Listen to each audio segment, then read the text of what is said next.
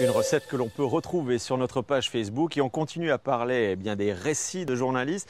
Mais ce qu'on oublie souvent, ce sont les camérawomen, les caméramans, les photographes, parce que c'est souvent la première image, la première impression qui compte. Olivier Maire, bonjour. Bonjour. C'est vraiment les images parfois qui marquent, c'est ce qu'on va retenir de certaines informations. On le voit beaucoup aujourd'hui. Souvent c'est l'accroche. On dit que dans les journaux, les gens ils regardent plus facilement quand même un article s'il y a une photo, enfin si possible une bonne photo, ce qui devient de plus en plus difficile. Mais c'est quand même quelque chose qui fait que les gens s'intéressent d'abord à un article. Dans cette exposition, vous avez sélectionné quelques photos, pas que de vous.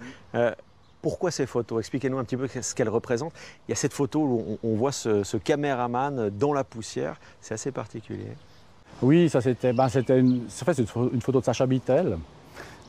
C'était pour montrer dans quelles conditions se trouve, je crois que c'est barman du Canal 9, qui est en plein boulot, puis au moment où on ne pouvait plus travailler tellement qu'il y avait de la poussière dans ce tunnel. Enfin, on a dû se trouver un moyen de nettoyer nos optiques. Ce pompier bras écartés à l'OH. Oui, alors bon, c'était spécial parce qu'on a quand même resté plusieurs jours avec les pompiers, même on a tiré les tuyaux avec eux, on n'allait pas beaucoup dormir pendant ces... Et puis dès que la pluie est arrivée, tout d'un coup c'était comme une libération, le type il a fait un grand ouf. Je pense vraiment on est dans un monde où il y a de plus en plus de photos, et puis il y a de plus en plus de photos banales, je veux dire, mais je pense que le vrai reportage c'est quelque chose qui va revenir. Olivier Maire, merci beaucoup. Merci Raphaël.